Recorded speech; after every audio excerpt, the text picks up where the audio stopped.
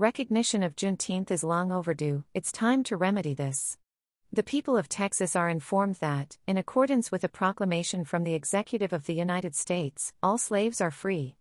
These words were read by Union soldiers on June 19, 1865 in deep Confederate territory, Galveston, Texas. Although the Emancipation Proclamation was signed 2.5 years prior, this day is heralded as the ending of slavery. In the 155 years since, there have been celebrations large and small around the country to commemorate this occasion with a name that combines June and 19th, Juneteenth. All states besides 3, Hawaii, North Dakota, and South Dakota, observe this holiday in some form. As of early June 2020, only 2 states had taken it further. Texas officially designated it as a state holiday in 1980 and New Hampshire did the same in 2019. This year's lead-up to the holiday has been unlike others based on increased awareness and action from individuals, branches of government, and companies. Why Juneteenth is getting more attention than usual? The sustained protests around the world are asking for freedom from violence, which has been a persistent reality for the Black community since even before Black people stepped foot on what would become the United States of America. This consistent demand for equality has caught corporate America's attention as they are trying to quickly come up with ways to support the Black community. One method that companies from all sectors, retail, tech, education, media, have come up with is acknowledging Juneteenth and even pledged to give employees the day off. There are many reactions to this swift embrace of a holiday that occurred for the past 154 years with minimal attention paid to it outside of the Black community. Some felt like companies were taking notice of the holiday simply because taking a stand and caring about Black history had become trendy. But others find it to be a better late than never situation. Regardless of any potential ulterior motives, everyone has the day off for Independence Day, when a large percentage of America's inhabitants were not free.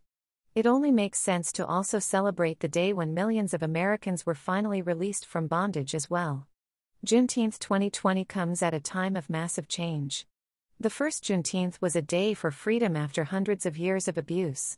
While the Black community has made many strides since then, there is still work to do, as evidenced by a near-constant stream of police brutality against Black people.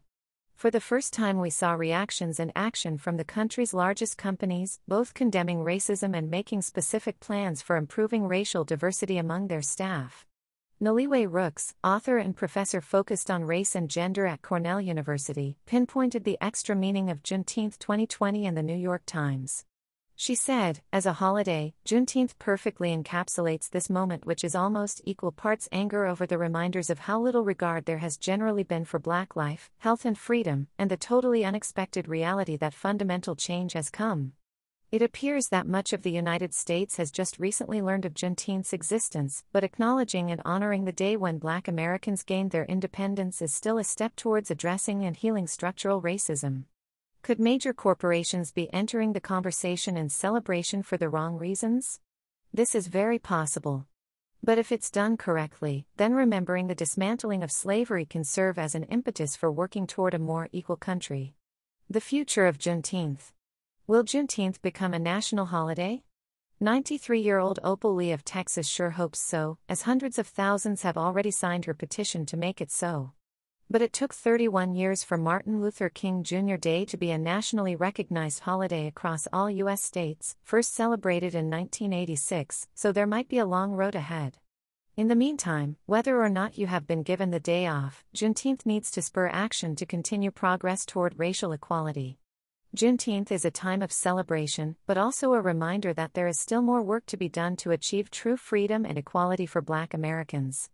So this Juneteenth, make a donation to an organization that helps the Black community, support Black-owned businesses, make a plan for being a true ally to your Black colleagues and friends, and educate yourself on ways you can use your own influence to fight for racial equity and inclusion. If you'd like to make a donation to support Black Americans, you can find a list of high-impact groups here.